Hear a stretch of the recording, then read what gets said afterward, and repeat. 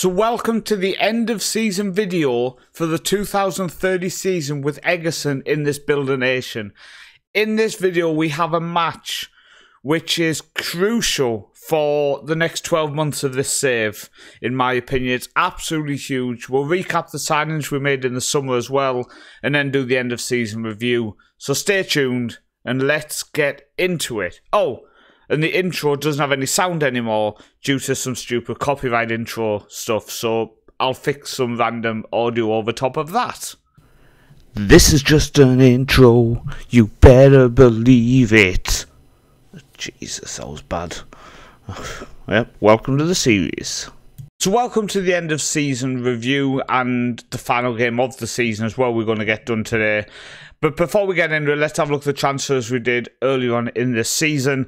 2 transfers to recap, both outs, and you will see one of them is a big out as well, which is upsetting, but kind of needed, I think. First off, Nicholas Ødegaard, who we picked up on a free transfer from Molde. We've ended up selling to Denmark, to Randers. The 6'4" winger, striker, central mid. He just never performed too well, and he came to me and said he wanted to leave. So we ended up letting him go.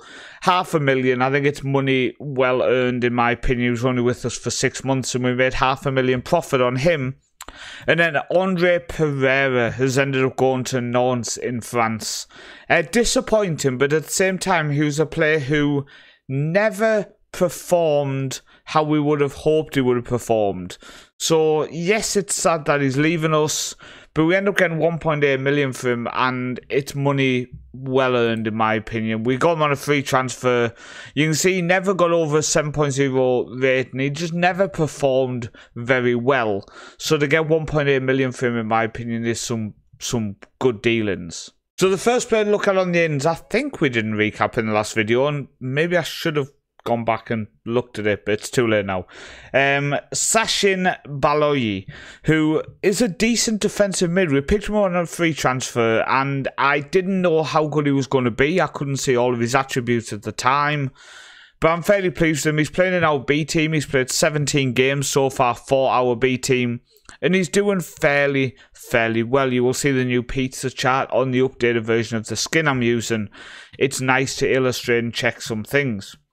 So next player to look at, we picked him up for 950k, which is probably a bit steep. 23-year-old Julian Legrade, and he is a Norwegian winger who, I don't know. I looked at signing last year. We're really short of quality or wide.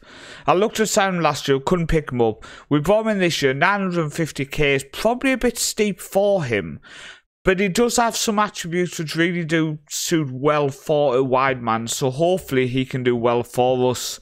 The next player coming in for 100k is a winger who, again, I couldn't see everything about him, but again, I wanted to take a risk on him.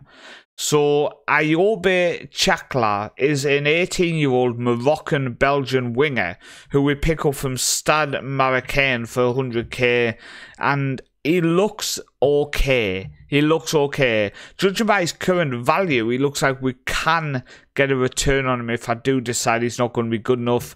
Again, he's playing for our B team, and he's done fairly well with 4 goals in 7 games so far. And the final player is a player who again popped up on our scouting reports. It is Anderson from Brazil. Brazilian stroke Italian. Picked him up for £82,000.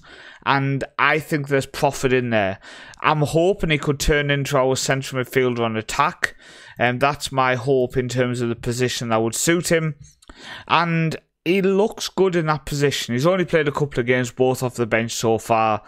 He did pick up an injury, and that's why he's not played many more. But I think he's a decent looking player. So after the Conference League final defeat to Lazio, we went into the second half of the campaign knowing we had no European football. And this team is a good team at this division, at this level. And the European football is what sometimes held us back in terms of getting the results, because our players were tired, I was rotating, but we could go in full strength. And as you can see, it's been very beneficial in the second half of the season. One thing I would mention is we did go out in the cup to a low league side, Ulern, on penalties. And I did put a fairly strong squad out. So it's very frustrating and disappointing to see us go out of the cup. But since then, we've been in really good form. You can see here in July, we got 1 win and 2 draws, beating Viking away from home. We then in August got 3 wins and 1 draw, only drawn to Tromsø. We're beating the likes of Molde 2-1 at home. September was a bit rough with 2 draws and 1 defeat. Our defeat away to Odds. Before in October, we managed to get 1 win, 1 draw, 1 defeat, losing to Hønefoss away from home, which was very upsetting, very, very upsetting. But we've bounced back in November, beating Lillestrøm 1-0 and drawing away from home to Rosenborg in the last game, which sees us sit in 2nd place in the top flight after 29 games. Won 15, drew 10, losing 4 games. And it's in our hands. We are guaranteed the top 4, so we are guaranteed European football next season. But a victory today would see us get Champions League football. You can see here, top 2 get Champions League. We will get the League Path 2nd qualifying round. 3rd place will get us Europa League. 4th place Europa League as well. I think that's depending on the winner of the cup. And that's depending on the winner of the cup. So there's a chance 4th place would be Conference League, I think, depending on the winner of the cup, because 2 spots get Europe at the minute. If we check who's in the cup final, I think it's, Sarpsborg Vålerenga in the cup. And Vålerenga have already got Europe. And Sarpsborg don't. So we would need, Sarpsborg are actually 2nd tier, I think, at the minute. If we go to, If we go to the 2nd tier, Sarpsborg came 3rd in the 2nd tier, but in the cup final. So we need to do well in this game. So let's go into it. We've got Viking Stavanger at home. A victory would see us get Champions League football. A defeat could see us battling to just hold on and get Europa League football. Now, Urschal's out injured, but he has only got 3 goals all season. One thing I would say going into next season is I don't know who will be our first choice striker. Now, we do have someone in the youth team who I'm considering. But going into today's game, Carlo Vinicius is the striker. What I would say is I have fixed the face packs. So you can see, for example, Carlos Vinicius has a face, and so do some other people. Sorte, Lorentz, for example, Apaya has a face now, etc. So really pleased to get that done. So let's get into it, shall we? We'll look at the team lineup as we go. So a victory at home today against Viking Stavanger would see us get into the Champions League. So our lineup today is going to be Hansen in goal. It's Fanny, Jørgensen, Holden and Skallen with Helland in front of them. And then we've got our Finnish centre midfielder in Hermonsen in midfield alongside Sorte. Lorentz on the right wing, Apaya on the left and Vinicius up top. Just wondering if Heimonen, I really struggle to pronounce his name. Let's just set a nickname. Christian the Finn. So Christian the Finn in centre midfield, he's an absolute beast, and I think we need to secure Champions League football just to make sure he stays at the club next year. So let's do it, please. Let's do it. Now Molde are at home to Rosenborg, and Vålerenga are at home to Hønefoss, who are already relegated to bottom of the league. So I kind of fancy both of them to get a victory here, and we are at home to one of our local divisional rivals in Viking Stavanger. I'm hoping next season our B team might get into the playable leagues, because I've really focused on giving them players. I really focused on registering them players for that division. I really focused on making sure the managerial staff, etc., that team were fixed. So I'm hoping that helps in promotion. We'll find out. If not, I've wasted a lot of time focused on the B team this year, make sure that their players were registered, etc., for that division, and make sure they were actually fit to play in that division. Lorentz is in. Oh, Lorentz, bear in mind, is a player who came from Viking Stavanger. almost put us 1-0 up early. I'm just going to give us an encouragement shout here. See if that can get the players motivated. Molde do go up into second place at them, and they are 3-0 up against Rosenborg. So we do need to secure a victory here because Molde are guaranteed a win, I think there. Be shocked if Rosenborg came back from 3-0 down. We do win the header. Paya, Sorter with the header, back out to Paya. He goes back to Scallon, and then the Finn, Christian the Finn with a shot wide. Valerenga is still 0-0 against Hunnefoss going in at the break. We have a corner here. We really have struggled this season in terms of goals. Goals has been our issue, and I do have a player who's absolutely banging them in for our youth team, been with the club a couple of years now. Maybe next season is his time to get given a chance in the first team because nobody else has earned it. Nobody else deserves that spot as a striker. Our top goal scorer is a central midfielder at the minute. Our top goal scorer is one of our central midfielders in Sorter, who can play a striker, but I just fancy him more as a central mid. Okay, Scallon at left back goes into Holton. Will he pass it into Helland? No, he goes to Jurgensen. Now into Helland. Goes out wide to Fanny. Fanny driving forward. He goes down the wing. Keeps onto it. Now Lawrence. Ball across. And Vinicius tucks it away. The key is to abuse. Abuse the striker and the strikers will score. Carlos Vinicius makes it. Eggerson's 1. Viking Stavanger 0. And Fanny just continued to drive forward there. Ended up playing a foul to Lorenz, who tucked it across. Him with the assist. Vinicius with the goal. And we are coming up to the hour mark. And I think what I'm going to do is, I would like to move Sorter up front because I just like him better. Vinicius I'm going to take off. And I'm going to bring on Larsen in the centre midfield on attack. And I think at the minute, everybody else is fully fit. We have been rotating and giving people a bit of a break in the last few games just to make sure we had a full strength squad in the running. I didn't want people to be completely burned out. But you can see now we're over 73 minutes into the game. I think one of the changes we're going to make, Bastions, who's been playing in defensive midfield recently and is decent at it, will come on the pitch now playing defensive midfield. And maybe Hilm for Scallon, which just gives fresh legs in one of the fullback positions. But we are 1-0.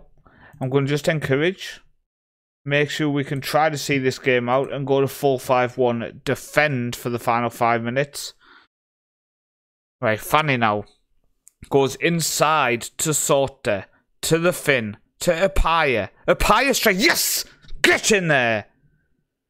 Benjamin Apaya makes it Eggerson's 2, Viking Stavanger 0. Are we going to secure Champions League football today? It's in front of a sellout crowd of 3,100, by the way, as well. It also sees us ending the season with only 4 defeats, which is a record for us. Absolutely fantastic. With 10 draws, 16 wins, we have secured 2nd place in the league. Absolutely insane. Confirm our best ever finish qualifying for the 2031 Champions League. We have a 7.5 million budget with 74,000 per week wages. Christiansund falling. We got 2 million as well for finishing in that position, which sees us go up to 12 million in the bank. A 6 million profit season as well, which is fantastic considering we didn't get any European football. And that was my biggest worry. No European football. Were we going to make profit this season? Next year, during next season, we have the qualifying for the Champions League, etc. So I expect a profitable season next year as well. Absolutely delighted with how we've done there. Absolutely delighted. So let's recap the season first off. We came in 2nd place, 58 points. In terms of teams detailed, average possession, we dominated 59%. So we are starting to become a possessional-based team. And with 59% possession, we absolutely dominated that. In terms of the attacking side of things, let me just find where that starts. So top goal scorers, we came down in 6th place with only 48 goals scored, which in 30 games isn't bad, but we need more goals next season. Defensively is where we did it. 24 goals conceded all season, the best defensive record in the league. In terms of salary per annum, we are the second lowest spender still at 2.1 million. 22 million more to spend, and we managed to do better than them. We finished in Champions League, they finished in 3rd, and we spend 20 million a year less than them at the minute, which I'm really, really pleased with. In terms of spend, we were in a positive of 3.14 million, so we did really well there. Hunterfoss spent 1 million and still got relegated, which is a bit upsetting for them. So going down, first off, we'll look at was Ollison, Christensen and Hunterfoss. Well, Ollison could actually still survive. Arndal and Ranheim in the quarterfinals there. Going up was Orson and Grov would go up as well, which is a bit of a shock. They've never been even close to it. They've been second tier side most of the time. They have gone up. Going down were 2 of our local sides in Brina and Sandnes Ulkissa in the playoffs. Coming up from the 3rd tier then, let's have a look at that, shall we? Coming up is Oslo and Jörv in the playoffs. Going down with Stabæk 2, Vag, Haugesund and Sarpsborg 2. And from the 2nd Division B was Mjordalen and Jokerund in the playoffs. And going down was Sogndal 2, Lisa Kloster and Ollison 2. Coming up from the 4th tier, Fredrikstad's B team, Christiansen's B team, Molde's B team, Sotra's B team, Ullern, who beat us in the cup, by the way, so they do deserve to go up. They were very good in the cup against us. And Strumman also going up as well. So not many B teams coming up, which is nice because the 3rd tier has been dominated by B teams recently. In fact, just quickly, I didn't look at it. So an A team did actually win the league. A B team came 2nd.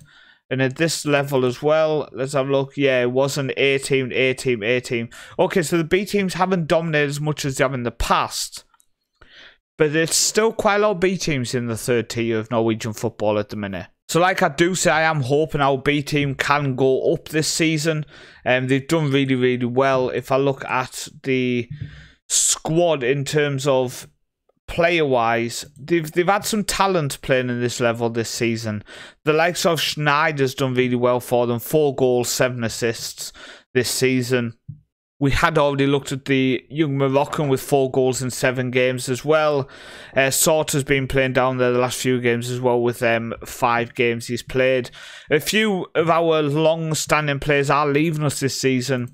The likes of Sorter, who has been with us since 2024, is going to be leaving the club after 6 years at the club. But now I want to move on to our youth team because they've done really, really well. They have won the Rogaland division again, unbeaten with a positive goal difference of 119. Now you will see here they didn't win promotion, losing to Fredrikstad 4-2 in the playoff final. So unfortunately we are going to have another season at this level in this division. But I'm not too disappointed with that because it does give us a bit more time for our players to develop. Lingdon ended up being our first choice keeper for our B team this season, playing 42 games. I'm going to try to sign him. He has grew to 6 foot now, 17 years old. I am going to try to sign him, see if he can play another season for our under-19s. He's not good enough to play for our first team. Unfortunately for him, we have Sebastian Hansen, who's now 24. Actually a real player, came through in the academy of Rollen in 2021. Picked up from odds, has just been fantastic this season. A 6'3", he's tall enough to be a dominant goalkeeper. And you can see he has a lot of positive attributes this season. But Lingdon, I think, could be a good player long-term for Norwegian football. So as I continue to develop and grow our academy, I do think I would like to have him in the club. But in terms of the players, they've done really, really well. But there is one player I do want to give a massive shout out to. One player who I do think next season could potentially being our first team. That is Emmanuel Irakosa, who we did sign in 2029 on a free transfer. This season, he's played for our B team, playing 22 games, scoring 12 goals. So he has done really well for our B team, but for our youth team, he's just been phenomenal. He has played 31 games, scoring 37 goals. And Irakosa, I think, at the age of 19, is ready to step up and play some football, if off the bench, some football for our B team, sorry, for our first team next year, and he will be made available for our B team. I mean, we've got to mention, he is a Burundi international, playing 6 games for them, but I just think he's ready. Honestly, I think he's ready, and he could be a good player next year for our first team. In terms of other people within our youth team, we do have this youngster we signed from KFUM Oslo. Is he ever going to be good enough for the first team? Sadly, I don't think he is. But if our B team becomes playable, then maybe he could step up and be a good player for them. But we're kind of on a tilting point at the minute, because we don't know if next season our B team will become playable. I did register a lot of the players for them. A lot of our players have had good time for our B team last year, so it's just about trying to find out and see how it goes. But going back to our first team then, the first off appearances, our most capped player this season was Sorte. 36 starts, 3 sub-appearances. Scallon, the same, 36 starts, 1 sub-appearance. Jurgensen with 34. Christian the Finn with 31 starts. Hansen with 31 starts. Hopefully more next season. In terms of top goal scorer, it was Sorte as well with 17 goals scored this season for him. You can't see it's behind my head. I'm going to move it, I think, we'll move it there so you can see games played in position. So he did play 20. Do you know what? This is why I like this episode. Because sometimes when you're playing Football Manager, you have that perception. Okay, I've been using him as a central midfielder, etc., etc. Throughout this season, he has played 25 games as a striker, scoring 13 goals. He's played 14 games in central midfield. Earlier in this episode, I said he has been a central midfielder. I like him more in central midfield. He's been a good central midfielder. He's scored more goals from striker, and he actually got more assists from playing in the striker position as well. Sometimes when doing these reviews, you realise how much you've actually used players in specific positions. I would guess it's because he's played so much recently in central mid again that you almost forget, almost look past how he's been doing. You almost forget that he's played this many games in specific positions. So he has done well as a striker as well then. But 17 goals. Christian the Finn with 7. Knapskog with 7. Apaya with 5. Urshal with only 3. I mean, 18 starts. 10 as striker, no goals. So when you can see again, I've been using him on the right wing a bit. And he scored 3 goals from the right wing in 16 games, picking up 3 assists. Didn't score a single goal in his 10 games as a striker. He's 22 now. I don't think he's going to be a striker going forward. If he performs well on the wing, fair enough. But 3 assists and 3 goals from the wing is also not acceptable. I'm just going to check here. Lorenz, Alf Erik Lorenz, who we signed from Viking Stavanger. So you can see here, picked him up from Viking Stavanger. So he's played 13 games on the wing, 7 from just normal midfield, right? That's again when I'm rotating to the more defensive tactic, etc. 1 goal, 1 assist from both positions.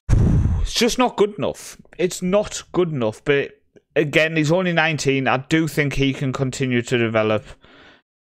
Apaya, for example, as well. Let's have a look.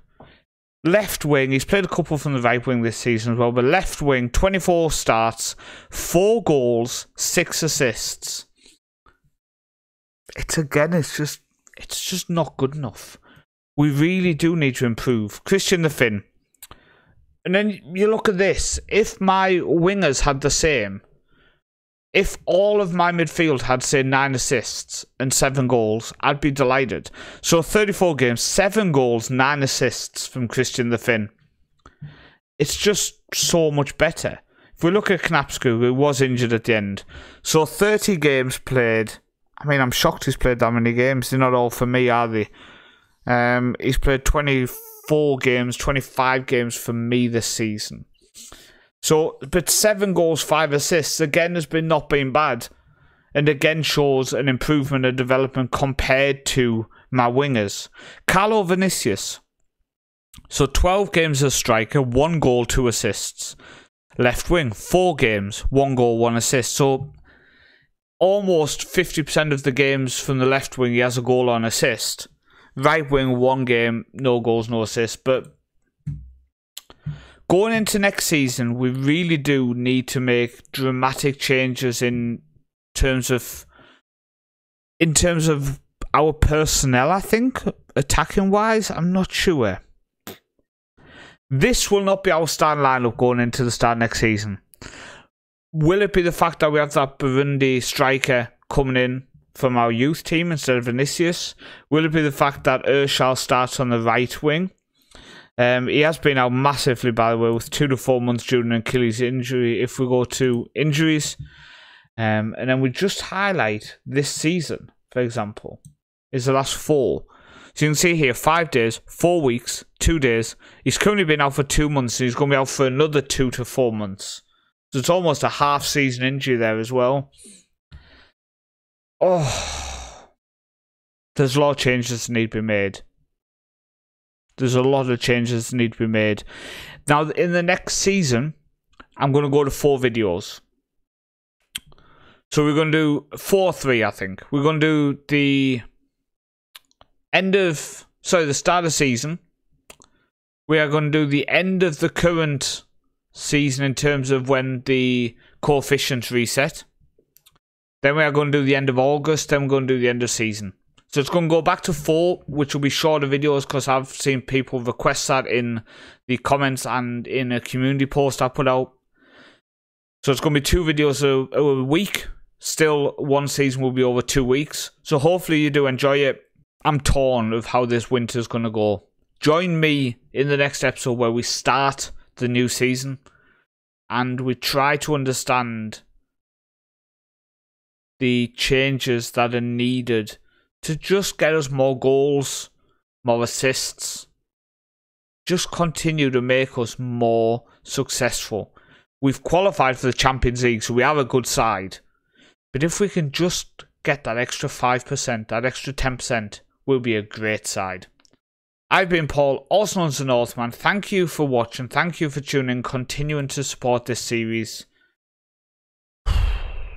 I'll see you next time.